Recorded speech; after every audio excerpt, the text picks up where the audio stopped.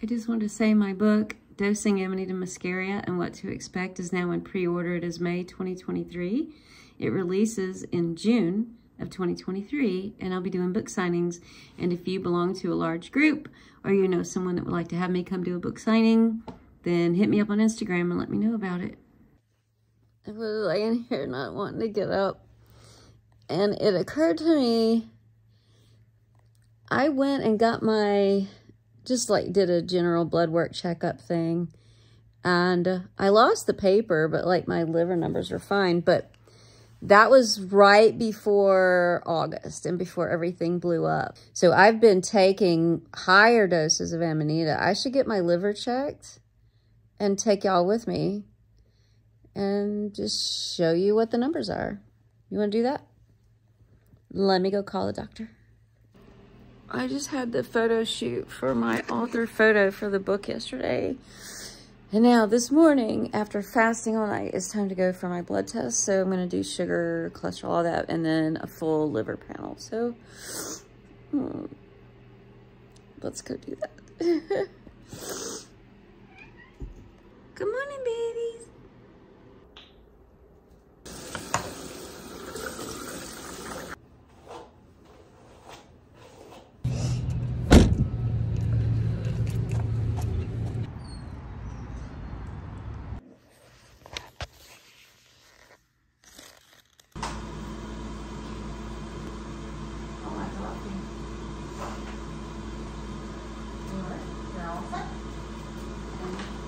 And we'll call you with the results for this tomorrow, and you can just check out. On the my target. I am checking my results. I just got the note about my chart, and then it was ready. The problem with this mushroom right here is that, see how that first word is Amanita? So it is Amanita, which is the genus, and then it is called Muscaria because that is its species name. In the genus Amanita, there's over 600 mushrooms, and we haven't found them all yet.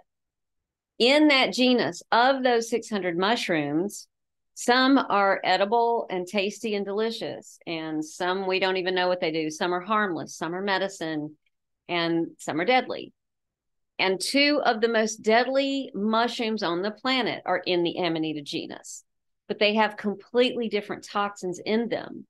And people always feel like they need to talk about this one when they talk about those. And it's a very weird thing that I don't understand. It stems from ignorance of simple classification, and then it stems from fear of mushrooms and people not knowing much about mushrooms. This is Amanita phalloides. It is one of the deadly ones. You'll see it's like a hint of light green and white. How can you confuse that with Amanita muscaria that is so brightly colored? You know, you can't. And this is verosa. It is white, white, white. And I've picked many of these. They grow around here. This is Amanita verosa. These are the two deadly ones. And it is genus Amanita, species verosa. And then this is genus Amanita, species phalloides. Don't eat them. They don't look anything like Amanita muscaria. There are some rules for identification. I have videos about that on amanitadreamer.net. The other reason that I think that this is a problem is because when it comes to entheogens and drugs that have nitrogens in them that are very powerful drugs, usually there is some point where you need to give your liver a break. And there are some pharmaceuticals that if you take them, you'll need to get your liver checked periodically or whatever. But we don't even know what that is with Amanita muscaria. And there are people that are fear mongers that freak out about it, even if they know the difference between the deadly ones and this one, and that this one is not that one. And those have amatoxins. They're called amatoxins. They are in the deadly ones. They are not in this one. They are not. This one is not deadly. The other one, a couple of bites could kill you. This one, we don't even know how much can kill you because it's only a theoretical dose because we don't have deaths. Different mushroom, different pharmacology, different chemistry, right? The thing about this mushroom is it does have some very powerful complex drugs in it, clearly. And we know that with psilocybin, you're supposed to give your liver a break. I don't know what the studies are about that. That's not what I do here. But I'm sure the studies are out there already, that the studies are out there with LSD and how much you can take and like what the limits are and when you should get your liver checked or whatever. We don't even have oral ingestion studies about this mushroom. People freak out about ibotenic acid for another whole set of reasons that, again, are errant and a misreporting of the science. There's so much misinformation here. I have videos about ibotenic acid, which is the major medicine drug active in this mushroom before it converts to before it converts to muscimol. And I have videos about that I hope that you go watch on amanitadreamer.net. I have an entire playlist devoted to ibotenic acid, its neurotoxicity, the words toxic, the misinformation, the science, why the science is bad and can't be trusted, and then calling for more science.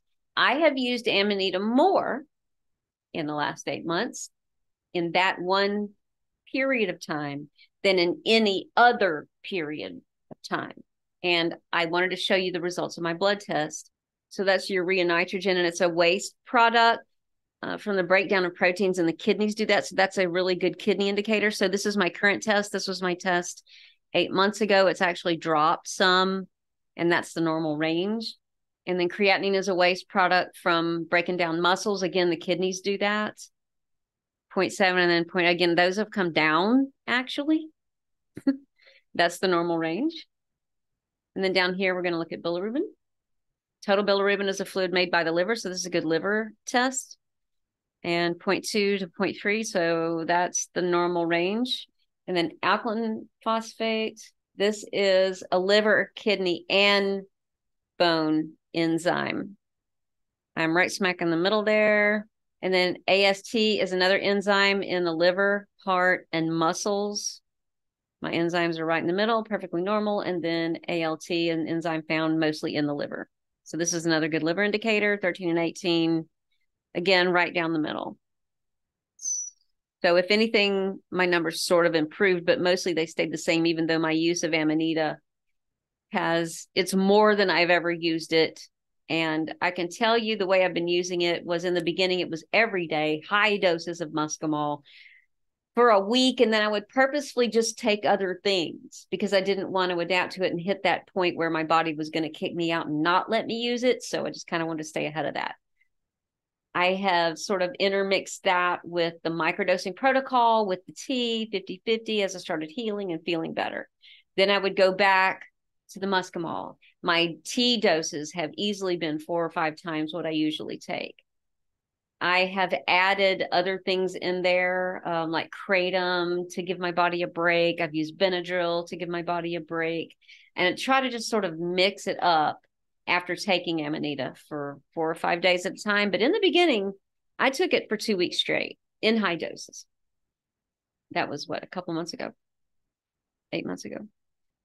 But it's just been all over the place. I haven't measured it, but it's definitely been higher than usual.